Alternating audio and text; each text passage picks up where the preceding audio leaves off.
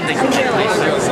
So a lot of these proposals are going to need approval from Albany. Really, how realistic are they? These are good proposals that New York City residents need in order to start narrowing the wealth gap that is going to afflict our city if we don't start taking care of it right now.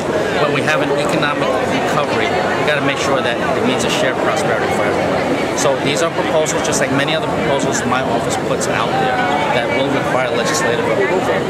And we'll continue to study the issues that are relevant and important to New Yorkers and craft the solutions that are necessary. I mean, Albany has a lot of other things going on. They couldn't get, the state minimum wage increase approved yet.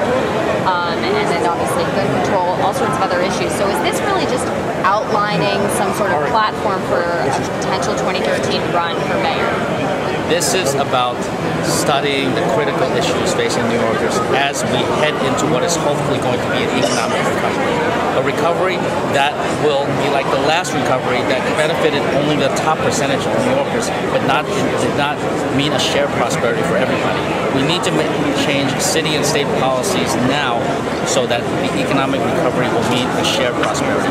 These are issues that my office has been looking at over the past year, and we will continue to study the issues and propose the solutions.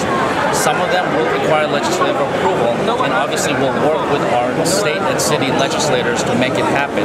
But there are other things that we can do on our own.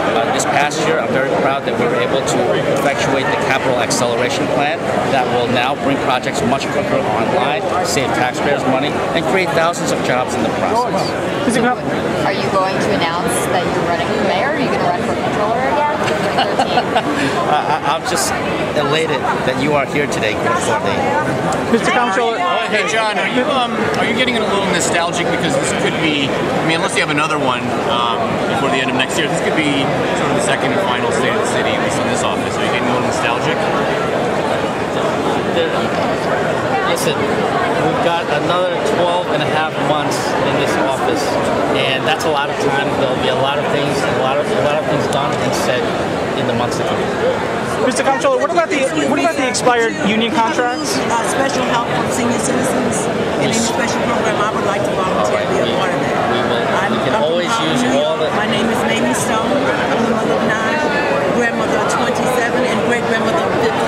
And I have a lot of ideas about things that can be done to help us make a difference. Absolutely. We would love to have your help, and can we get your whole family involved as well? Yes, we can. All right, good. That's a lot of people right there. But we know about that's where it all starts. The people who have a lot of money, they have a lot to give, so they have a lot of needs.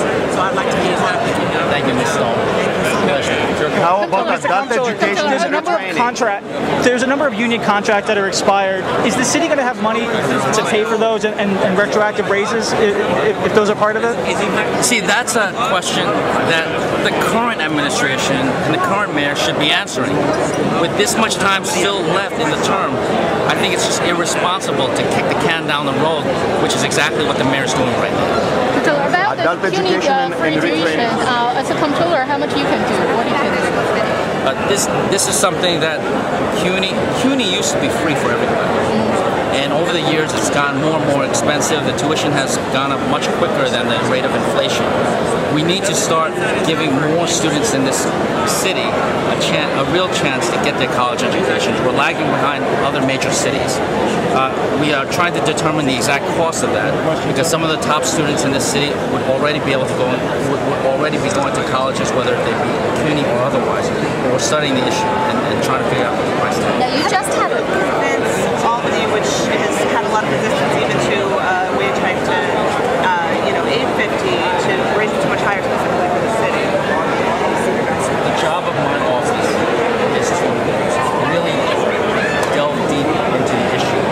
The issue here is the growing wealth gap and economic inequality. Now, as I said, I applaud our leaders in Albany for trying to push through an $8.50 minimum wage. But it has to be said that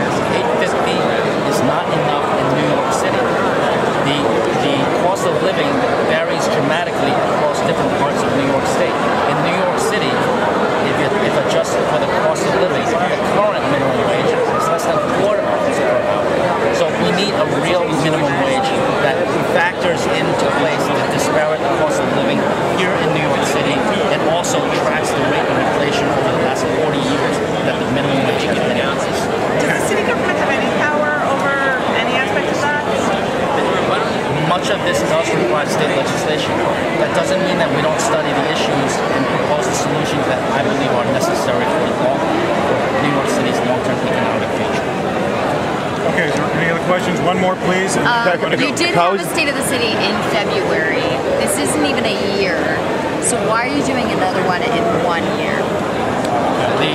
According to the city charter, the city comptroller is actually supposed to report on the state of the city's fiscal and economic affairs in mid-December. So I feel bad. Last year we were a little bit late, but this year we're on time. It has nothing to do We have one other question over here, please, sir.